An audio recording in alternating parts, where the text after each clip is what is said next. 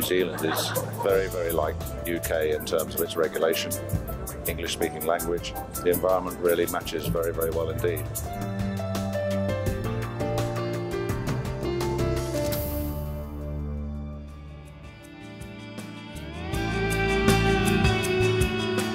The facility in Hamilton is purpose-built for flight training.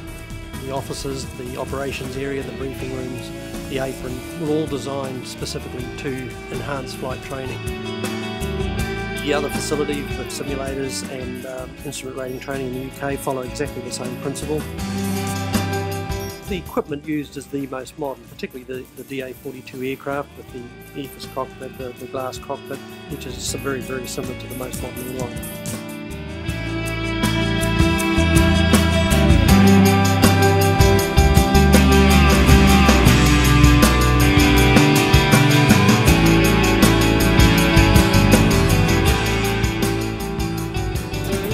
What we have here is a completely different standard, and I think it is truly remarkable.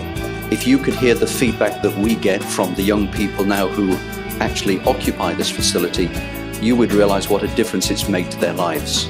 It's a superb working and living environment, and they really are very high-class facilities indeed.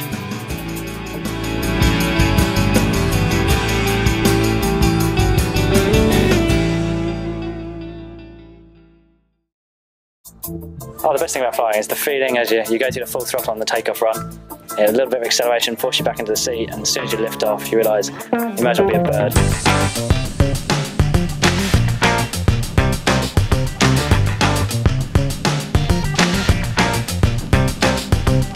Your scenery here is amazing.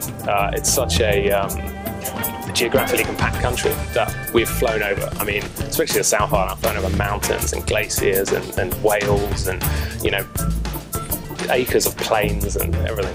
It's lovely. It's a safety-orientated culture, it's a safety-orientated business, and thorough training of a pilot in all aspects, technical skills and non-technical skills, will ensure that they are a safe and efficient pilot carrying passengers around the world.